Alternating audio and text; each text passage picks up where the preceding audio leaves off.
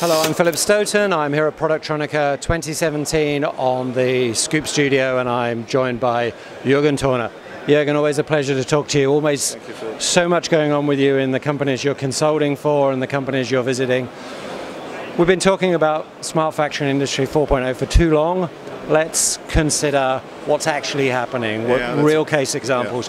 What's going on out there in the market? That's a really good question. So, because we have been talking about the Smart Factory for at least 2 years now, maybe 3, but I haven't seen a real Smart Factory anywhere implemented in the world. Everybody's talking about.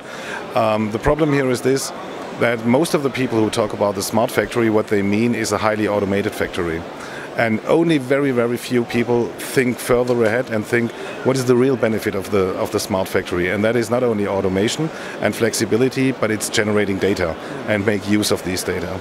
And I was surprised coming here to Productronica this year, because what I see here is compared to last year or 2 years ago, more and more of these individual elements that you need to realize and implement a smart factory, like robots, like AGVs, you see them more and more here on the show. And that is an indication that we are moving in the right direction, of course not as fast as everybody would have thought 2 years ago.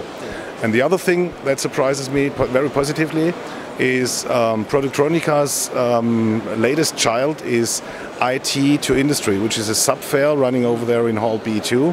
It's only a few small booths, but I think it's a right start for the right thing, because what happens is two worlds are colliding. The IT world and the manufacturing world are coming together. The problem, IT doesn't speak manufacturing and manufacturing doesn't speak IT. There is a gray space in between, and this gray space needs to be filled. And the first IT companies have realized this, and they show up here at the booth. IBM is there. I was checking this out just before I came here. A small booth with 3 young chaps, but very enthusiastic. And they said, well, this is only the beginning, and I'm pretty sure they are right. Next year this will be much bigger, and next time, in 2 years and in 4 years, they will probably dominate the whole thing. Yeah, I think it's interesting, and when we look back at the Hanover Fair as an example, we saw those large players. We saw the IBMs, we saw Microsoft, we saw those players getting involved, and they're getting involved in our industry in a way that perhaps we didn't consider. They're getting involved in artificial intelligence, the digital twin, different levels of automation. So I think it's moving very much in the right direction. Luckily, you do speak IT and you do speak ops. I speak a little bit of both, but I speak more ops and a little IT. Yeah, so I think that's important. When you go out and you consult and you talk to customers, they have a better understanding of what they want now, at least as a starting point. What's slowing them down? For me, sometimes it's the enormity of the project, and sometimes it's not being able to recognize where the ROI is or how they can measure it. Absolutely. Very true. And this is again the point, most people don't even think far enough. They think about automation and how they could fully automate their factories, but since they are not out of the IT industry, they have not a good idea about what they can gain, and especially what they can gain for their customer out of the data they are generating. And it's really important that you bring these two worlds together, and that's part of the things I'm doing at the moment, trying to bring manufacturing knowledge into IT and vice versa. Yeah, and I think there's lots of opportunities there. I've been talking to IT people about blockchain and the opportunity that gives us with cybersecurity, and that's really important.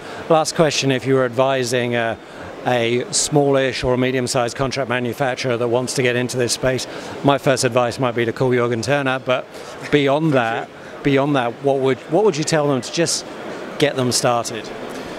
Well, to get started, of course, I would go with the obvious thing. Use all these elements and realize the automation, so that you can really do reach a highest flexibility. Come to virtual lot size 1. Set up your factory such, with all the IT infrastructure.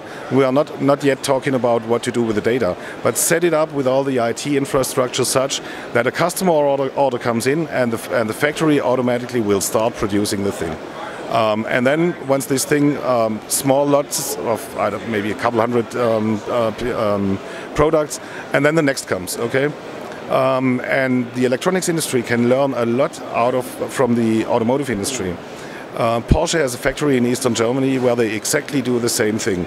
They, on one manufacturing line, they produce the Panamera and the Cayenne and something else. In the sequence, the cars have been ordered by the customer. And that should be a role model for the electronics industry as well.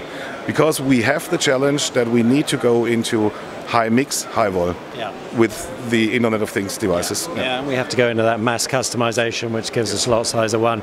Jürgen, always a joy to chat to you. Thanks for coming by and thanks for talking. Thanks Phil. Thank you.